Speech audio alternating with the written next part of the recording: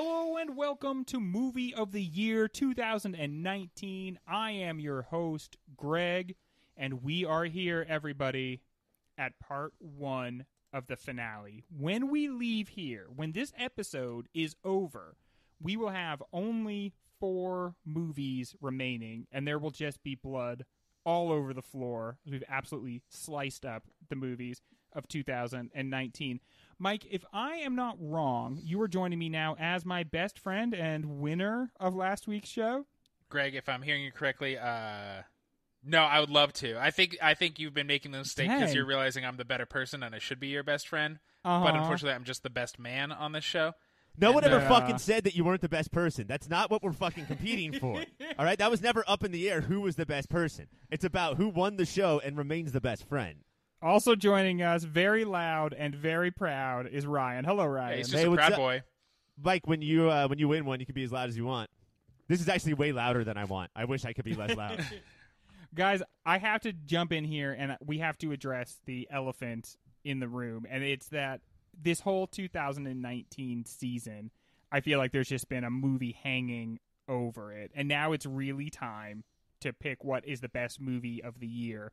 Setting aside Parasite, which I think that a lot of people, from what I've heard, from what I've seen on the internet, are predicting that is going to be 2019's movie of the year. Setting that aside, what one of these movies might take it down? And let me tell the people what the movies are. Let me remind you. Oh, good. It's Parasite, Uncut Gems, Little Women, The Irishman, Joker, Marriage Story, Once Upon a Time in Hollywood, and Midsommar. Do any of those movies, do you guys think, have a chance to sneak in here and take it? Yeah, I would say that there's probably 4 that can get the fuck out, and I think there might be 4 that have a chance of winning. Mm-hmm. Yeah. I will say this, guys. We're doing awards tonight, too. We're giving out the Moody's. And I don't know if this means anything, because we have some negative awards, and, not all awards are created equal. But Marriage Story is nominated for 8 Moody's tonight. Wow. Dang. Almost every movie is nominated for 3 or 4. Midsommar is 5. Cats, Joker, and Us are nominated for 2. Cats is nominated for 2 awards.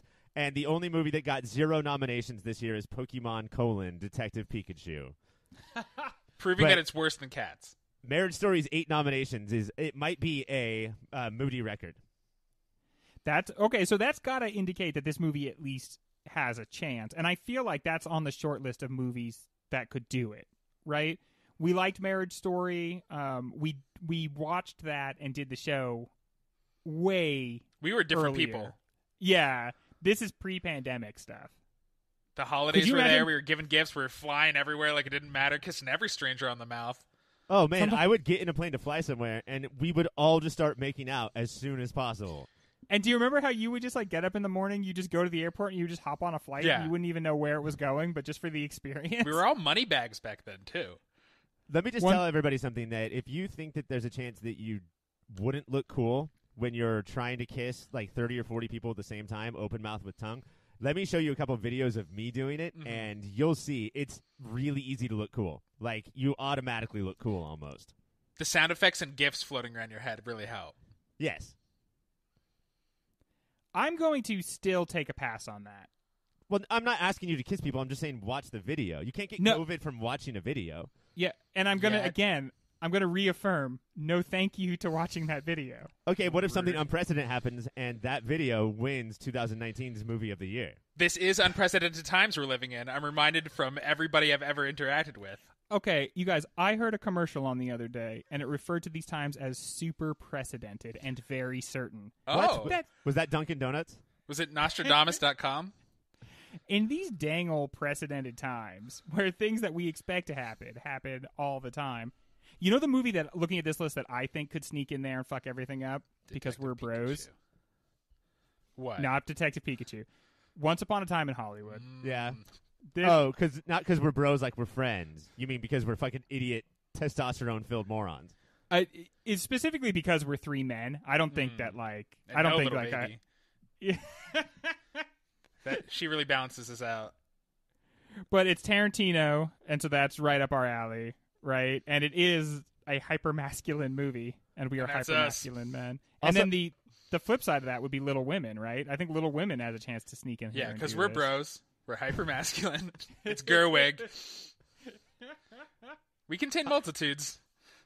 Multitudes, yeah. As long as it's super duty or super girly, then yeah, we're going to be down with it. We contain multitudes and ratitudes.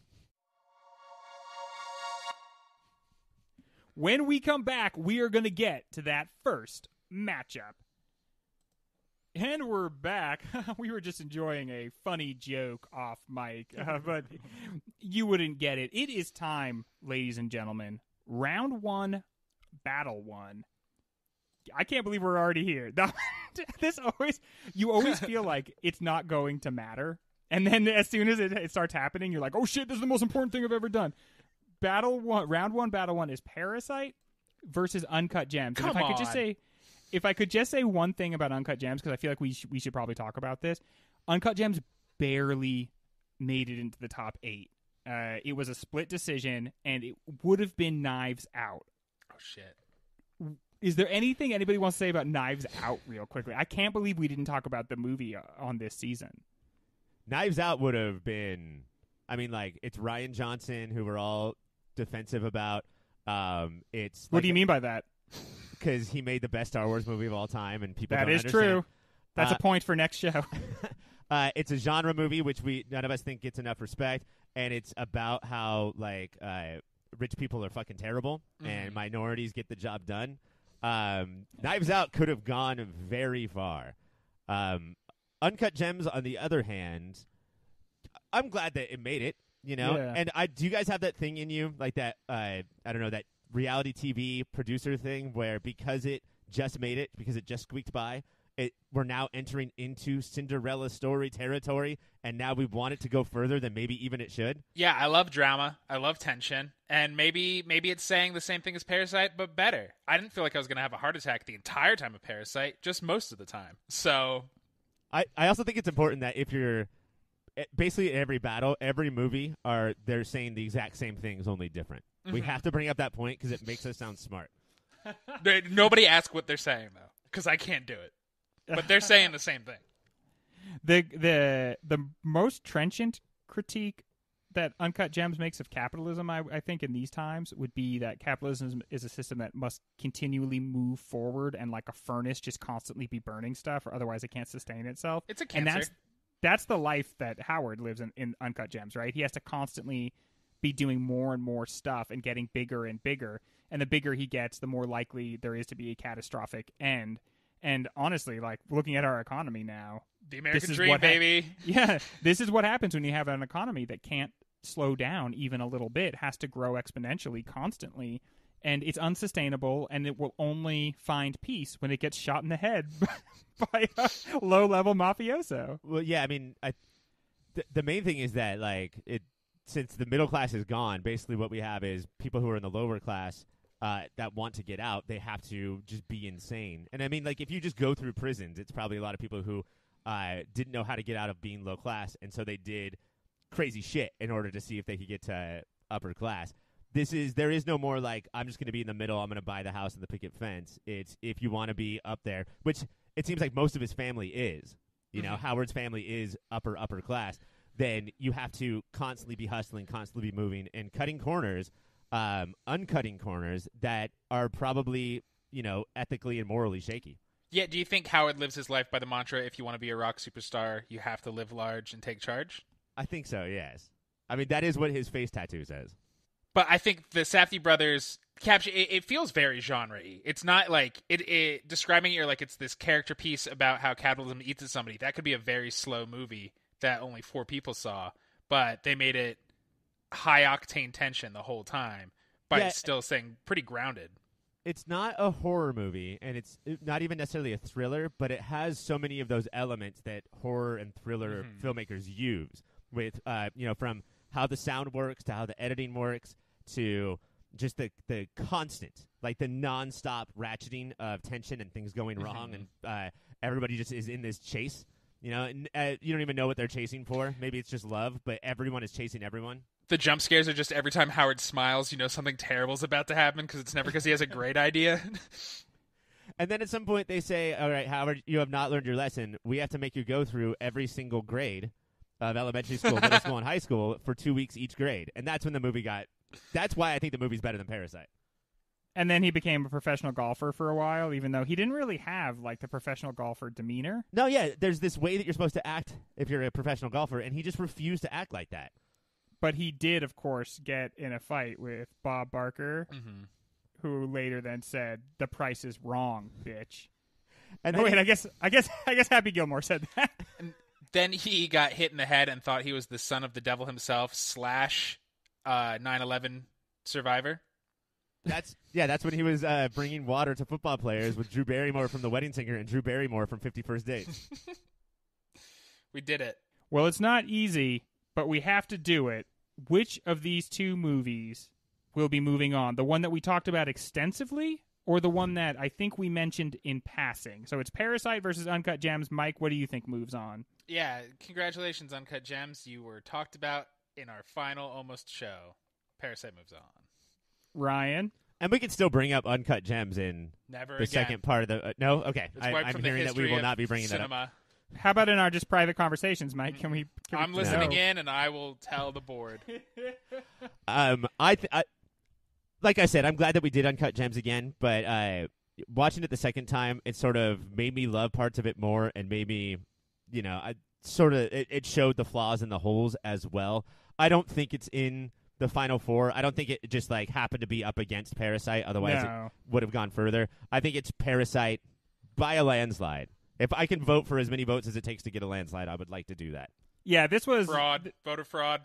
I feel like out of respect to the Safdie brothers, who we know are longtime listeners of the show, we didn't declare this a slammy D, but it was basically a slam dunk of Parasite over Uncut Gems. When we come back, oh my gosh, it's the real legitimate end of season awards. It's Moody time, and we're giving out the first one. And we are back, and it is time for some awards. With our first award, here's Ryan. Thank you so much, Greg. Our first award is, we're going to do that thing where in order to keep people watching, we're going to do the biggest, most important one first, and then we'll go from there. Our first one tonight is Biggest Shithead, and this is a Moody staple. We always explain that it's not best villain. No. Okay? Anybody could do that. This is the who has the most punchable face, who's just a dickbag for no fucking reason, who is the shithead of the movie. Yeah, because it's so easy to be like the person who did the most evil stuff. Mm-hmm. We don't believe in, nor do we care about evil. Yeah. But we fucking hate shitheads. It's also there's usually all these extenuating circumstances of why they were evil, whether it was abuse or broken brain or something. These are people who are just dickheads for no reason. They just suck. They just really suck. Not nominated was Mr. Dashwood from Little Women. Was that because we just love Tracy Letts so much? I think, one, we all do love Tracy Letts, but he had such little screen time. All the other shitheads really smiled through their shit through so much of out their their movies. Welcome. Mm-hmm. And I have the premise of your question. I think is absolutely right, Ryan. He was also in Ford versus Ferrari this year, and probably in 2019, and probably one of the better parts of it. He's just a very good actor, and so even though you do kind of want to punch him in the face, he manages to make that charming, just not enough of a shithead. He also, in real life, locked down Carrie Coon. That is his wife. Whoa. And wow. I feel like I'm the biggest shithead for not being married to Carrie Coon. That's what we say about you all the time. Because of your notably regular wife. Your first. Now I know it feels like it's gonna go against the premise of the award, but sometimes you can be the villain and the shithead. Your first nominee is McCavity from Cats. This is a perfect example. You can be the villain and the shithead at the same time, but McCavity has made it his expertise to be. I mean, I guess he's villainous in some ways, but that's not as apparent as his just absolute shitheadedness. Yeah, do you know what's pretty shitty is whispering your name as you kidnap people. Or whispering how you're doing it, magic, as you're kidnapping people. And nobody has magic, and I don't even know if we know that if he has magic. He might just be saying it, and then people turn around, and then they're like, "Oh, where'd he go?" You're and just whatever, huffing and puffing down the alleyway. what is even meant by magic in the Cats universe? Okay, who else is nominated, Ryan? Your next nominee is Thomas Wayne from Joker. I do think that you might pick up on a rich people are assholes no matter what. But if Joker is the person we're supposed to be rooting for in the movie Joker, then I guess Thomas Wayne is the shithead. Even if Joker's not the person we're supposed to be rooting for in Joker, watch it. Thomas Wayne's the shithead. He really, yeah, they didn't go so far as to make him villainous, but they made him a huge fucking jerk. Like, he just sucks, you know? I do think that that's more interesting than this perfect, guy One who of the good donated it up. billionaires. Yeah, donated almost all of his money to help Gotham still be a shithole. Especially now, I mean, I think there's something very modern about this because again, not to see everything through the lens of the pandemic, but by living through this pandemic, it's very clear the rich people are not going to save us. There's not a Tony Stark. There's not a Bruce Wayne. There's not somebody who's going to just absolutely pour their money into saving us. Maybe Bill Gates, but on the other side, there's like Jeff Bezos, who is like cartoonishly evil. Mm-hmm. As his workers die, he refuses them everything so that he could get up to that 1 trill mark. Trill. What's up, Lex Luthor? Motherfucker shaved his head bald and refuses to open both eyes all the way. Like, how much more villainous can you be? You burnt Bezos. All right, so this next nominee is very near and dear to my heart. My very regular wife and I will watch TV, and we'll know that a TV show is ruined forever because motherfucking Kyle Bornheimer is there. This guy just destroys TV shows, and every single time he comes on screen, she and I both go, Bornheimer! Kyle Bornheimer was in Marriage Story. He had 2 or 3 lines, but despite that, he's still motherfucking Bornheimer and deserves this nomination. He's Ray Liotta's, like, assistant attorney, right? Mm-hmm. Right. He's the guy who looks like if Barney Rubble came to life. Yeah, and was still half a cartoon. He's been on every sitcom ever. Dude, this guy's IMDb, like, it really has all of our favorite shows, and if you look, the shows were never the same again. He comes and he Bornheimers over all of it, and I hate him. He's on Avenue 5? Yeah, I think he's good on it. He's really good on it. He plays just He's like... a Bornheimer on it. Yeah, he basically plays that character. He plays in everything. I thought the insult cuck was dumb, and then I watched him in Avenue 5. I was like, no, I get it. Your next nominee is Christian from Midsommar. So Christian's hard because we all know this guy. Like, this is out of all of them. I was like, no, I've met Christians in real life. Like, they're all this fucking chud who... See, you mean people that are like the character Christian in the movie Midsommar, right? Mm-hmm. Okay, good. That, I think, is going to work against him because that's his role in this movie is to be emblematic of, like, the bad men of our time and the way in which they're not actively evil. They're just passively terrible. Yeah. Mm-hmm. And so I think that, like, we're dealing with rich men and then just, like, kind of like toxic men in our biggest shithead list and one magical cat. but so we know McCavity's not losing then. So I feel like that makes me hate him even more.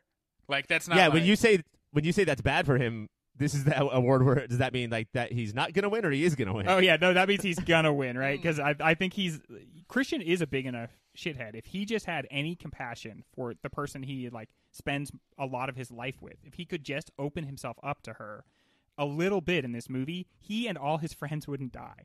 Yeah. But this is a crazy award too because most awards like Best Actor, our voting block, how legion as they are like, I don't know what good acting is. I guess I'll vote for this because that makes sense. Biggest Shithead is so full of opinion about how we think about real life that if you know what we're into then or not into, then you can predict the winner. I'm pretty sure the way we each decide who we hate most in a work of fiction is the person who reminds us most of ourselves. Oh, for sure. So Christian might have a real good chance at this. That's why Mike voted for McCavity.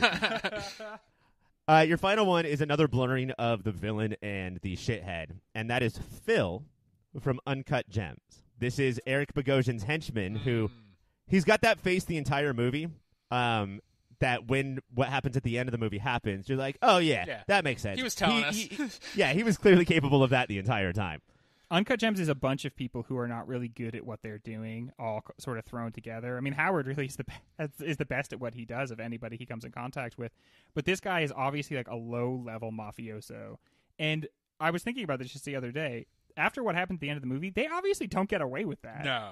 There's those guys cameras get arrested. everywhere. Yeah, those guys get arrested like a week later because even if they take Howard's cameras, there's cameras like of who was in there last. There's probably so much physical evidence. They sweated in that box for an hour. And Adele I don't Dazeem is think like, oh yeah, I saw those guys at the play. Like they've been popping up all over their life for the last 3 weeks. But it's because they fucking suck too. Like Eric Berdosian, he totally sucks. Like nobody is doing a good job in this movie. It's the exact same scene. So basically, Phil shoots Howard, and then shoots Eric Bogosian, and now it's just Phil and the other thug there. And then they look at each other and they start breaking everything. Yeah. And it always reminds me of Roy, and Roy's brother in the bar where they find after out Jim kissed Pam. And so Roy's so upset, and the brother's like, "Hell yeah!" And just starts he doesn't even know what's going on. Just starts throwing shot glasses. This is the independent film version of that. All right, so your nominees are Macavity, Thomas Wayne, Jeez, Bornheimer, Christian from Midsommar, and Phil from Uncut Gems. And who's it going to be, Ryan? The envelope being ripped open. It's Christian from Midsommar. Yeah. Was there any other way? I think it's crazy, too, because there's another more obvious shithead in that movie. Will Poulter, the fucking smartass with the brows. Yeah. I think that he is more commonly thought of as the shithead. But when it comes to the three of us who hate that guy and are so scared of being that guy, he's going to take the award down. Poulter wears it on his sleeve. The fake nice guy is the worst shithead ever. Well, congratulations to Christian. Good job, man. When we come back, we are getting into our next battle. And we're back with our very next battle. This is round 1, battle 2, Little Women versus the Irishman. So who's going to win, our Little Women or our Irishman? This is, you are choosing genders right now, right? Yeah. This is the big decision. That's the only thing that matters. Nothing else. And is it going to be young ladies or old men? In the history of America, it's generally been old men. Oh, really? I noticed. Old men fighting furiously to look like young men. For me, this battle boils down to Little Women. I'm trying to figure out where each movie landed because I loved Little Women when I saw it, although I told you two that I thought it was fine because I did not like how much you guys liked it. This is your way. You guys had such warm, good feelings that it drove me insane. And then when I watched it again, some of the joy got unsparked. Just a little bit of it. Like, it moved down a little bit. Whereas Irishman, I would say it went from a 3-star, this is good because I think I have to say it's good, to the second time I was like, holy shit, this is a masterpiece. This belongs in the Scorsese Hall of Fame. They both may have landed at the same place. But because it feels like one jumped and the other one lowered, it's hard for me to, figure it out. How awesome is that if you're Greta Gerwig, though? You're like, this is maybe, upper tier Scorsese. Yeah. And it's as good as Greta Gerwig's Little Women. Damn, have you ever arrived, Greta Gerwig? Her second or third film? Yeah. So, fuck, man. Well, yeah, it's unfair. She already had that. She already had Lady Bird to practice on. So Little Women probably should have been better then. She already made Mike, one other great film. The second time you saw Little Women, Mike, did it move up in your esteem or down? Because Ryan said he liked it maybe slightly less. Yeah, I think moved up because the second time I was more analytical. The first time it was just like a wash of joy and color. And so later I was like, I loved it. Surely that means it can't be great. Great movies are supposed to suffer through. And then I watched it again and went, no, I fucking like it even more. And now I can point out specific reasons and performances and shots and Gerwig as a director. So yeah, it moved up in my esteem. Because that's interesting because I expected that to happen with me. Mm-hmm. And so we have completed the whole thing because Ryan, you liked it maybe slightly less. Mike, you liked it more. I liked it the same, which almost felt like liking it a little bit less because I guess I expected when I saw it the second time I was gonna like it. I was gonna be like you, Mike, like it even more. And instead, I was like, yeah, dude, that's that movie. It's really, really good, and I loved it and I had a good time with it. But I was surprised that I wasn't like. A lot of times, if I like a movie a lot, the second time I see it, I'm like, holy shit, that was even way better than I thought it was. And to not get that, to only feel like I liked it as much, I don't know. It has the impression of a step backwards or something. I gave it 4 stars out of 4, and then it just stayed at 4 stars out Yeah. of 4. What the fuck What is is that? going on here? Break my scale. And But going through the show with you guys, I sort of realized what I mean by it going down, and it was like in The Irishman, you can see all the work, and with Little Women, it's like this is too easy. Yeah. She's too good at this. It's just her natural talent. Like the reason that I'm crying right now is because she spent all this time developing the characters. That's unfair. Boo. Like, why would I be crying? And it's funny. So like I think one going down, one going up, but both being 4 stars is like a hokey way to land on who wins. But so is where Scorsese comes. Yeah, you made a great film. Fuck you. That's what you do. Oh great, Scorsese made another great film. Who gives a shit? Where Gerwig's like, oh fuck, I knew she could make good stuff, but I didn't know that. Like, expectation is so different. I don't dislike The Irishman, but I feel like I don't like it as much as like pop culture does. I mean, it's like 97 on Rotten Tomatoes. It's like was on everybody's end of the year list. Ryan, you say it's one of the best movies of 2019. I just never got there with it, and I think it's a couple of reasons. One, that is too long for me, but we don't have to re-legislate that. And the other one is I feel like Al Pacino's performance is just so bonkers, and I thought everybody felt that way, but after the show, I got the sense that you guys were like, this is a normal-ish performance, but it felt so over the top and so weird so much of the time to me. That I felt like him playing normal characters has been more over the top, and this it felt like Jimmy Hoffa was always in a performance. Okay, that's a good point. Like, That's a good point. Yeah, like in his head, he woke up and he's like, I gotta huff it up today. This is what people want. And like being on the East Coast and hanging out with my dad's friends, I've met Hoffas, and I was like, you're fake as fuck. But it's like, this is what the people need because we got nothing else. So it felt very true to life. Just a lot of, at the end of every sentence, just grabbing their balls as hard as they can. Yeah. I like the amount that it moved up for me was like really shocking to me. Just because when I watch a movie for the first time, I really watch it so good that I was surprised. And I know this isn't like when you perfect. watch a movie, it knows it's been watched. It's like, Yeah. it comments on me. It gives me pull quotes on how I watched it.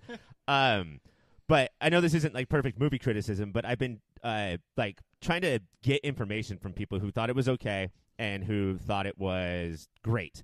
And I think the big difference, I think the people who think it's great are sort of left cold by Scorsese's DiCaprio era and have Raging Bull, Goodfellas, and Casino memorized.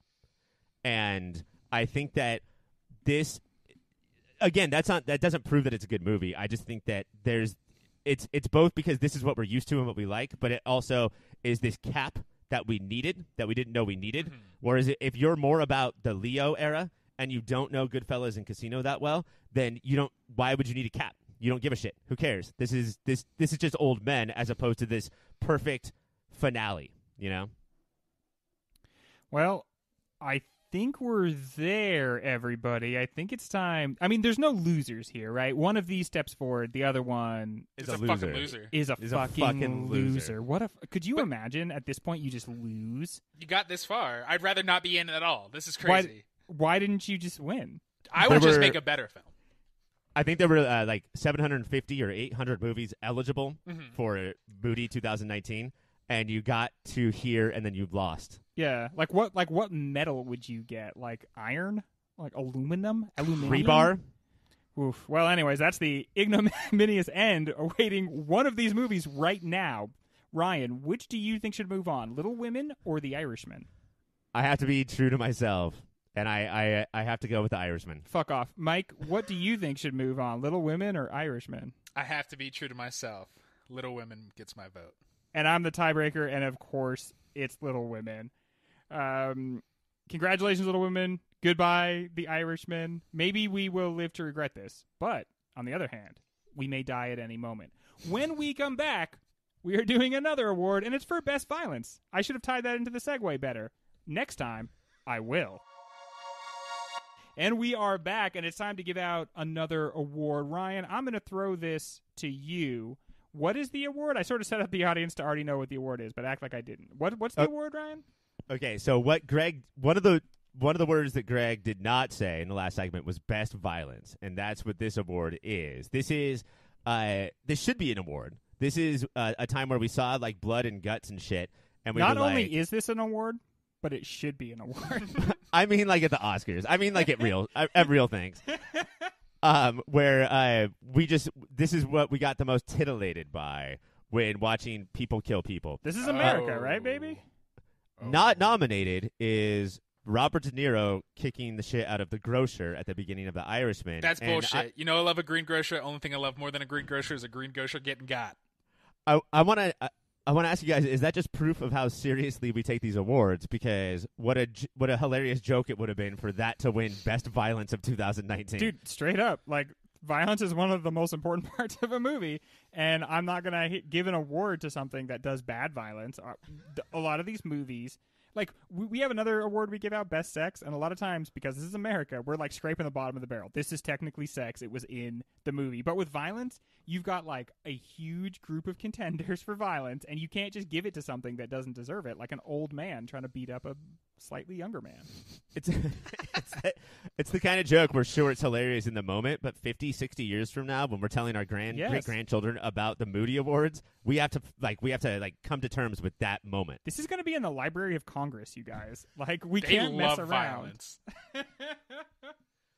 They're the only ones who can authorize it legally.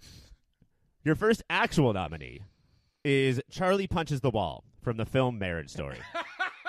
It's kind of funny having that on the heels of what we just said. But we're used to cinematic violence, right, where it's cool and titillating. This is the one where I made a face and groans when titillating. This is horrific because this is real violence. This is what people see, and some people will roll their eyes at. But somebody doing that is gross and disturbing and not fun when you're in the room.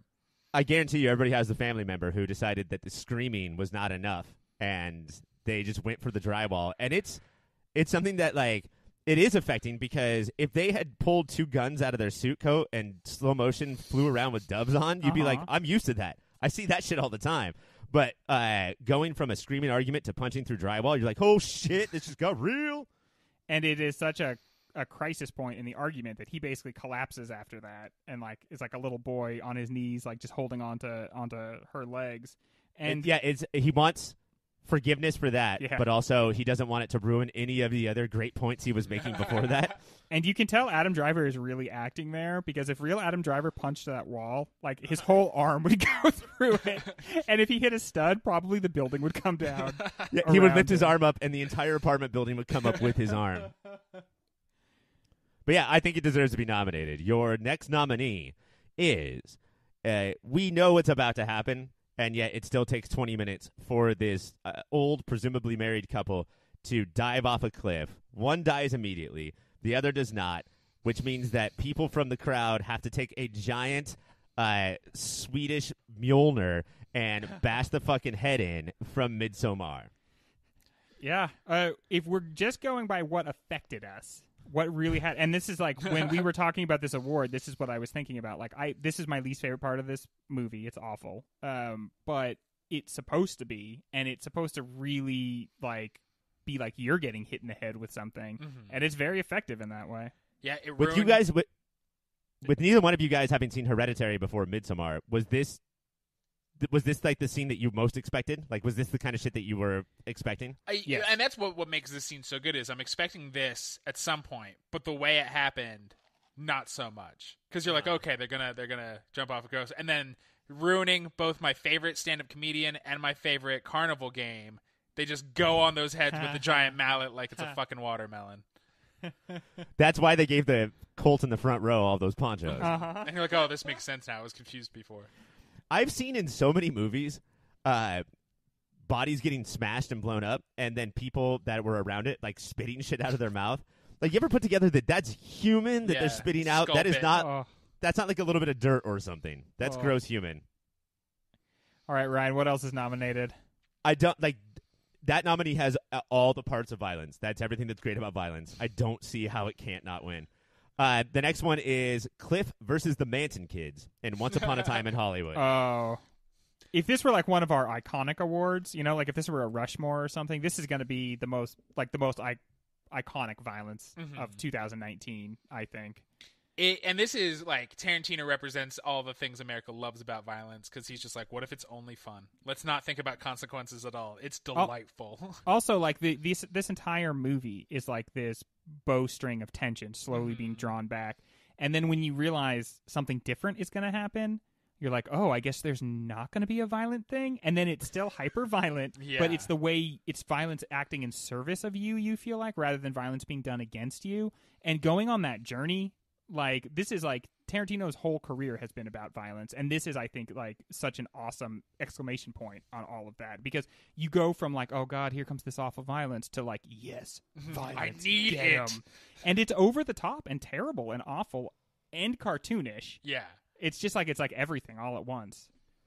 On the episode that we did about Hollywood, we talked about specifically what happens to the girls in this scene. But now it's the award for best violence. So does that still come into play when you're like rooting for a winner? Talking about how Brad Pitt, our greatest star, is just destroying the heads of women. Yeah, baby. Okay, but this is the best violence award, so does that still matter? And then he's also suspected of like killing his wife. Cliff is. Not Brad Pitt. Not Brad Cliff. Pitt, no. Okay. Your next nominee, guys, we just talked about 2 scenes that were like 12 minutes long each. Uh-huh. Your next nominee is 2 seconds, and yet it got nominated. The housekeeper from Parasite is coming up the stairs. Oh. Mrs. Kim sees that that's happening and gives her one kick, and she falls all the way down the stairs and bashes her head. Also, the funniest and most gruesome combo. Like, it does both of those things that you want out of violence so well, where you laugh and then feel horrible for laughing because this real person has a real concussion. It's very true, yeah. Like, I mean, it is, in just 2 seconds, it's kind of got that same feeling that the Once Upon a Time in Hollywood violence had, which is you celebrate it, and then in the same act of celebrating it, you're like, ooh, I don't know. Actually, this is like, you can't kick somebody downstairs. That's what you realize. Like, it's so cool when it happens, and it's funny, and then a second later, you're like, oh, wait, if someone falls downstairs like that, they probably die. Stairs are You fucked up. You have to figure out a way to kick people upstairs. Yeah. That's the only way that it works. Yeah, it's crazy. It's so much of this too is sound effect. Like, Yeah. it's a hilarious pratfall. Like, it is Looney Tunes level, or to speak Mike's language, it is Gallagher level. Thank but at the end, her head smashes that wall. Yeah, it gets smashy. Real smashy. What next, Ryan? Your final nominee. This one is so we've had a lot of like, we get to see incredible directors directing violence incredibly. But sometimes it's really just about the surprise and what it means for the story and the character. Howard gets shot in the face. And I hope that everybody sees Uncut Gems without hearing what I'm saying right now. Because if you don't know that's coming, it is crazy. Yeah. And it's not shot like John Woo. It's not a Fast and Furious movie. He takes a bullet to the face, Yeah. and that is the violence. And it's like, I will never get those frames out of my head. You know, like, I can replay that anytime I want, and I do. It's very similar to Once Upon a Time on Hollywood, except you're not expecting it. You're expecting it just based on the music and the way Howard lives his life, so you think it's going to happen throughout the film. But he's gotten away with it so long that you don't expect those darn kids to actually shoot him. You're like, no, Howard will win. He'll finally. And then he gets shot. You're like, oh, the thing I thought was going to happen, then I thought was definitely not going to happen, did happen. It's a roller coaster.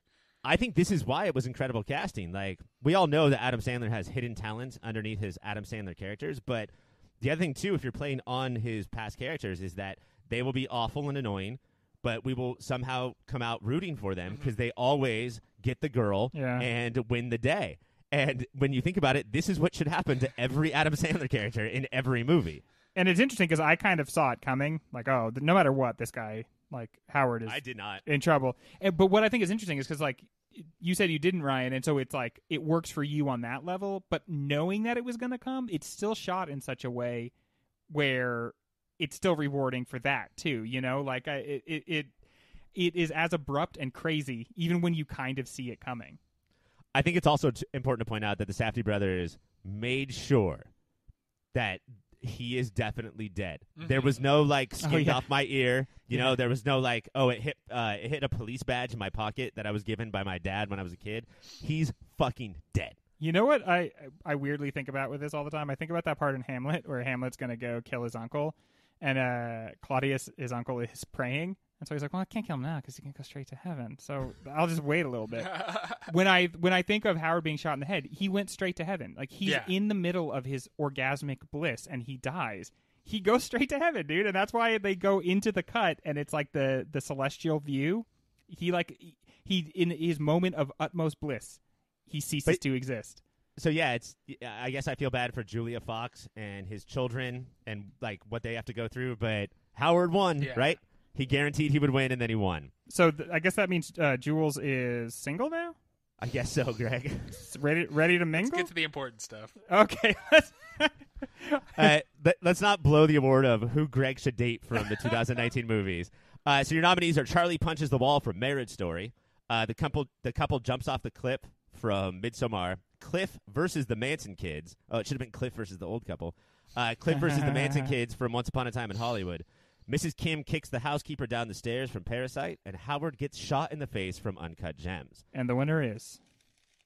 And your winner is Cliff versus the Manson Kids. Hey! I think that like if your scene's gonna be this long, that's a good way to win. Yeah. All right. When we come back, we are going to be doing our next matchup. And we are back. Our next battle, round 1, battle 3, Joker versus Marriage Story. Guys, Marriage Story moves on. I am calling. Let's go. Mike, you took the steam out of my whole I'm sorry. thing. I was really building up to a whole thing where I did You go. thing. You go. Can anybody think? But honestly, Mike, I think I know your answer. Can anyone think of a compelling reason not to just flush this? I mean, if Marriage Story gets trounced in the next round, then we're going to talk about it a lot. So there's no reason to talk about it here. I think that the more we were pretty negative on Joker, and the more time that goes on since we recorded that show, I get like less and less positive about it. I think it's a really bad movie. I think that we all landed on like neutral, like too dumb to hate. Yeah, and I think that I'm starting to hate it. Whereas Marriage Story, I've got a thing for this director. I don't know if you've heard. Let's move on. Marriage Story. All right, congratulations to Marriage Story. You are moving on to the next round. Joker, bye-bye. When we come back, we're giving out the award for Best Sex. And we're back. Now, we're three gentlemen who know a thing or two about sex. I've had it. We feel comfortable discussing it, and we understand what it is. Ryan, what are the nominees? Was it a good? First of all, I thought you were going to ask him what sex was. Ryan, what is sex, and am I doing it right now? One thing I have to ask right at the outset, Ryan, is because I have noticed in the history of this award, there are usually not even enough things that technically like even fit in the ballpark. Was there a bumper crop of sex in 2019? No, I think it's in part because the later that we go, or the more recent that we go, the less there's going to be available. Like, if we start doing movie of the year 80s, we're going to have a shit ton. But I don't know if it's because we got more prude and we got more classy. I don't know if it's because the top 8 movies of the year don't have it, but the others do. Or I don't know if it's because once we could have access to Pornhub at all times, like, there really wasn't that need to get it from the movies that you went to go see, you know?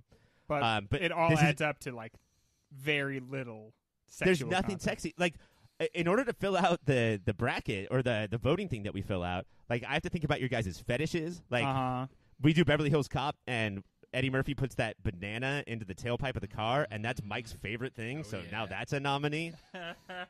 It's hard to do, and you're going to see by these nominees. Not nominated is when Mr. Mime in the interrogation scene, he unfolds his legs and then recrosses them, and we see Mr. Mime's vagina, just like in Basic Instinct. His mime-gina? His mime-gina, yeah. Mm-hmm. I don't like this. This segment is now being done under protest. So that was not nominated, but it did have a vagina. Let's just sit and think about that. You guys both of you want to move on so bad. I think I just want to talk about this for like another minute or two. It's a weird thing to put in a kids movie. It really is. It's a weird reference. I was thinking about this the other day with there was like a Domino's commercial where a guy's in the house alone back when that used to be a thing you could do, and he like has the just a collared shirt on, just sunglasses, and slides into a room in his underwear and socks. And I got thinking, like, everybody is familiar with that image. Nobody has seen Risky Business. And most people who could tell you that image comes from a movie has no idea that Risky Business is about a high school student who starts a brothel while his parents are out of town. Like, it's so weird how these things can last longer, And this Basic Instinct, they're making allusion to a movie that came out in like 93 and was known for its sexual content. But like kids obviously don't know what Basic Instinct is. And most adults probably haven't actually seen it. But we all know the leg crossing thing because Newman was so into it. For some reason, I was talking to my wife about the movie Rear Window. I asked if she saw it, and she was like, 100%. I've seen it start to finish. Never a second of the Hitchcock film. But, like, she really, in her brain, can put together every single minute of the movie and spit it out. All right. You guys ready for these nominees? Yes. Okay, so we're done with Mr. Mime and his vagina. Ryan, please never say any of that stuff ever again. Your first nominee, and I don't know if this tells you how bad of a year it was for sex or how great a year. It's Taylor Swift coming down on that moon from the movie Cats. This is not a time where we as a show covered ourselves in glory. I think we usually do a pretty good job of not acting like three creepy dudes. And for whatever reason, the Cats thing was able to like slip through the cracks. If you are a Patreon listener, you can check out our Cats episode. And we hold it together for the entire 2019 season. And then for whatever reason, Taylor Swift as a cat really just kind of made us lose our cool. Yeah, I think it's that Cats was so boring and uninteresting that her coming down surprised us, and so we unloaded in a way we don't. And you know what? That's just for patrons, and you got to pay for the perv. I mean, the best part of our Cats episode is us for like an entire hour saying, do they think this is sexy? Do they think that, like, are they trying to get us to want to have sex? And then the last 30 minutes is like, I want to have sex with those cats. For me, it had a lot to do with the fact that they took Idris Elba and they like made him scrawny, and I'll never forgive them for that. But they took Taylor Swift and they made her curvy. Oh yeah, I love my curvy cat. That just surprised me, and I didn't expect it, and I was in a weird place. But yeah, I think that there's a reason this made it into the nominations. Your next Ryan, nominee. what is next? Your next nominee, and I feel feel go like even though we have the winner already. I mean, that's fine. I guess it's fine. Sometimes alphabetical order works in a way where the winner comes up first. I can't do anything about it. Your next nominee is, you have to admit that genitals are sexy, which means that the hair around genitals are sexy. So your next nominee for Best Sex is Christian gets a pube in his drink from Midsommar. No, look, I have no problem with pubes in life, but disassociated and unattached and in your drink or in your chicken pot pie, no.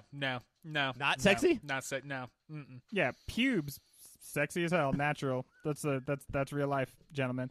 But removed, from their natural atmosphere and then placed into a pie that is being used to bewitch you so that you can be like killed. Too much. What about the note that said, "I want to bewitch you"? That was pretty good though. Your next nominee has a little bit more to do with sex. It's when Christian is having sex with that girl who is missing a pube in the movie Midsommar. And you can really see that she's missing a pube. It was odd. It's got that little red bump right there, like she's getting a rash. This, I feel like we have to, he said this on the other show, but I feel like we have to say it again. This is Ari Aster doing that thing where he's like going to like freak you out by making you just look at middle-aged naked bodies. The natural bodies of older people. Yeah, and it is really so offensive in this scene where it's just like, can you imagine having to look at a slightly overweight older woman naked? It's like, yeah, she looks freaking great, dude. What are you talking about? Yeah, the grosser thing that gets distracted by him being dumb is they're all breathing in unison, and it's freaky as hell, and I don't want any of that. It is not sexy sex. Yeah, there's one part where the older lady comes down and like just is sort of like being supportive, like touches her head and says, "You guys are doing a good job," and he's like, "Ew." No, what I want is somebody to punch me in the face and say you're disgusting for doing this. That's what I need to say. All right. So do you see how like Mike makes this award hard, not the nominees? Your next one is consensual, non-drugged, non-rapey sex, and that is Mr. and Mrs. Park fuck on the couch in Parasite. Lots of nipple twisting here. Even this, I feel weird about this scene because I think that there's a lot that's hot about it. But even this, we can't just have nice sex. Like they don't just like put that in a movie. It has to be like so horrifying because you know that there's a family basically stuck right there. There's a family under the table, and then also she is preoccupied with her son being in danger for being in their nice backyard. The family under the table isn't the grossest part. It's that they're staring towards their son's teepee. Yeah. That's what's the grossest part. And then she says, "Go get those cheap panties." Give me all your drugs. And then, also playing out the weird thing where they decided that their driver had a thing where he drugged women and had sex in the car, and so then they play that out. It's not. Oh, okay. I see you guys haven't been married very long then. You'll get there. But I gotta say, also kind of hot. Your final nominee is Julia Fox, texting Howard sexy pics while she's on the couch and he's, unbeknownst to her, in the closet right next to her. And again, this is going back to Greg. We can't just have nice things. If he was in the car or is at his home, not lying to her, next to his wife, not lying to her, and just getting those pictures for sure, clean. But him being in the closet makes it all much creepier. It really is a weird scene. He has this idea where I want to do both things. And I think this is all parts of being a husband. It's just that he's combining them. I want to see her sexy, and I want to scare the shit out of her. You have to do those at separate times, and he combines them. But Julia Fox, very, very attractive actress, and really sells this scene, but it always feels like it's on the verge of like something really disturbing happening. And then it's like, but I think it goes to show you it's a good scene for also setting up their relationship, because they're always doing these really weird, performative, dramatic things like hiding and lying, and it's like it's what makes them work, I guess, as a couple. That's why you have a long-term affair, right? Like, it's to get all like that gross, weird shit out. So yeah, if you're just like acting like normal people, what's the fucking point? Yeah, you're already married. Why do that? I think the disturbing part is that even when it's not a Happy Madison production, even when he's not like in a typical Adam Sandler movie, there will still be a girl that's way out of his league that chases him around and wants to have sex with him. All right, what is the winner, Ryan? So your nominees are Taylor Swift from Cats, Christian gets a pube from Midsommar, Christian has sex with a girl who's missing a pube in Midsommar, Mr. and Mrs. Park fuck on the couch in Parasite, and Jules sends Howard pics while he's in the closet. And your winner is, and I don't know what this speaks to, but your winner is Uncut Gems. I think that it speaks to the fact that Julia Fox is an attractive actress that I didn't even know about her until this movie. But apparently she's like an Instagram, she's an influencer, right? Maybe, I don't know. I know she's had a crazy life. Like sex work and a lot of stuff that led her to this place here. I think that part of our vote was as hot as Julia Fox is, part of our vote was this is the most normal thing we could vote for. The rest is creeptastic. And it give us, maybe in the next season of this show, we will have some just like normal people regular sex. Like that is a thing. It is part of human life. And is it? Just like some slow saxophone, diaphanous curtains, just classic 80s sex. Or just how about the rich Parasite couple, but they're just in their bed and nobody else is in the room with them. And in love and not role-playing as their employees who they fired, and they're getting off on being fired in like dirty underwear. And I don't know. Maybe it's that one thing where like good movies just don't have sex, so like we're never going to talk about any of those movies. I guess we got our eyes wide shut. That was an entire movie sort of like investigating sex or using sex as a way to investigate life. And those movies, honestly, everyone remembers them as sex movies because that's how rare it is to have a movie deal with sex in like a normal way. Sex is okay and normal, everybody. Let's try to embrace that. Or the way that we fucked up is we didn't nominate Mr. Mime and his vagina because that would have taken the whole thing down. Not engaging. When we come back, our last matchup of the first round. And we're back with our last round one battle. This is round one, battle 4. It's Once Upon a Time in Hollywood versus Midsommar. Guys, is this kind of close to a slam dunk? I don't want to be rude to Midsommar. It's our guest. And is there any chance? And is the winner of a Moody tonight. Like, they're already walking away with biggest shithead. So congratulations to them.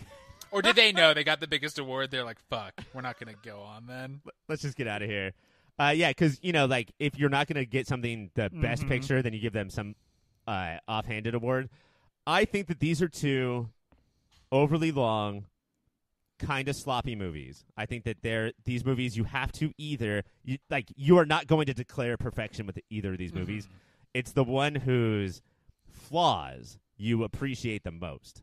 And I think that Hollywood's flaws are still enjoyable and, big Tarantino head and blah, blah, blah.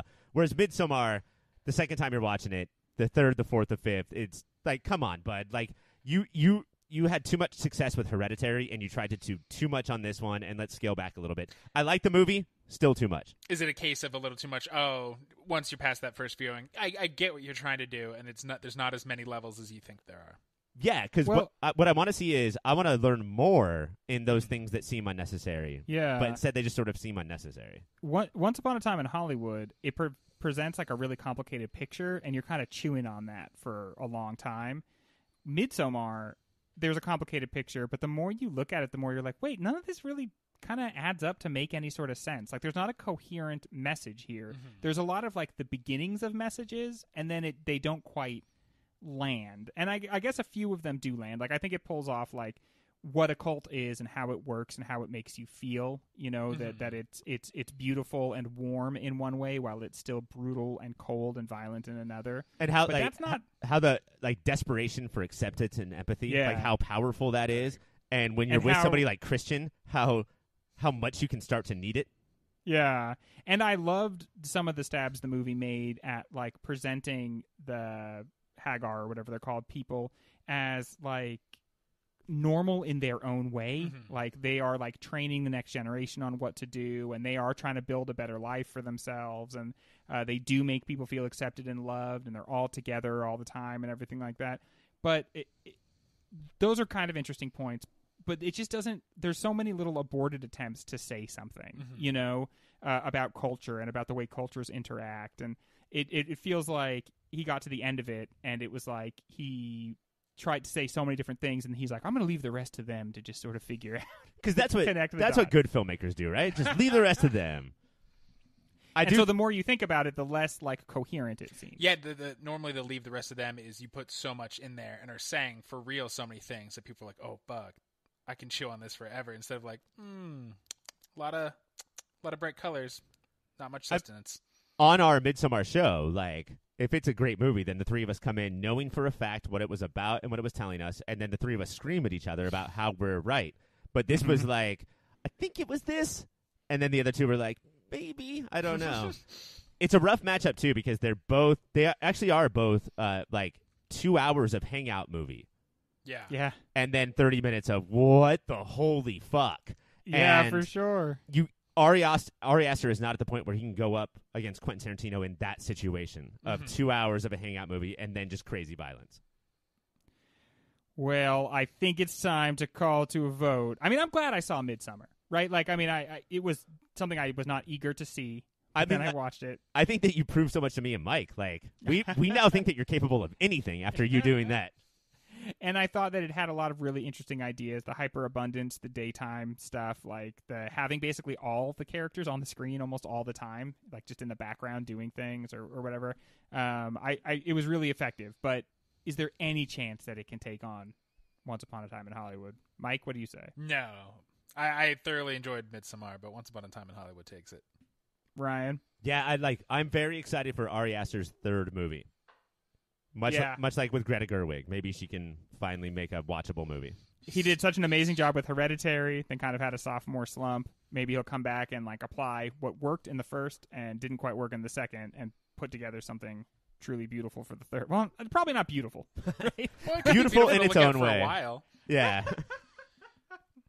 All right, so our movies that are moving on are Parasite, Little Women, Marriage Story, and Once Upon a Time in Hollywood. That's your final four. This is what we all thought, right? Is anybody surprised by this? No, I thought Irishman was going to be in the final four, but yeah, this all tracks. I'm not. If I got to have more votes like I had suggested. Yeah, it's not going to work. That was a good suggestion that you get extra votes, Ryan. So that is the end of this round. That is the end of this show. Before we go, Mike, tell the people about websites they can go to. Please go, if you enjoyed this, to yourpopfilter.com. Everything we do lives there. And if you're like, no, I can't support you directly enough in that website, I need a website where I can give you money. Hey, friends, we got your back. That's at patreon.com/yourpopfilter. You give us some money, and everything that we make that doesn't go to yourpopfilter.com does go to that website. Very neat. And we're starting an OnlyFans. Is that correct? Am I correct about that? Mm-hmm. It's going to be mostly shots of Mr. Mime. There's basically there's just one tier, and it's the tier where you get to not see us naked. and my wife is very excited to sign up for that one. Our music is done by Shady Monk. Thank you, Shady Monk. You can look him up on Bandcamp or SoundCloud, or as you're driving down the road, you can just stick your head out of your moon roof and shout out, Shady Monk! And he will be driving by on a scooter next to you. On social medias, at Your Pop Filter on Twitter, at Your Pop Filter on Instagram, or if you want to email us, contacts at Your Pop Filter. If you have What a else, suggestion like Ryan should have more votes, then email that, and that'll go right into the suggestion box. Yeah. That's what we call the trash can. Oh, Mike, you got there first. You got come there on. first, big guy. You got there first. I put Ryan should have more votes in the suggestion box, but I did not sign it. Did that, anonymity, did that, help it go, or did you guys know who put that in there? Well, because they all got sent from Ryan at Your Pop Filter. Yeah, so you didn't sign it, but you didn't need to. It became pretty clear. Our other shows are the OCD. That's where Ryan and Mike decide to take a little no Greg time and do some talking about the OC. By the way, OCD, or the OC, had a episode dedicated to risky business recently, and I do think that all of the fans then and all of the fans now, like you said, Greg, have no idea what they were referencing the entire time. Honestly, if you're listening to this at home, which you should be, go watch Risky Business and tell me if you were prepared for anything that happens in that movie. The time when he slides in on his socks, you'll be like, yep, I remember that. Check. I guarantee there are 10 bonkers things in that movie that you had no idea happened in any movie, let alone the movie that we celebrate every time we watch a Domino's commercial. That is the end of the show, everybody. That is the end of round 1. Next week, we are going to be doing finale part 2, and we will have for you 2019 movie of the year. Tune in next week, but until then, keep on watching the movie.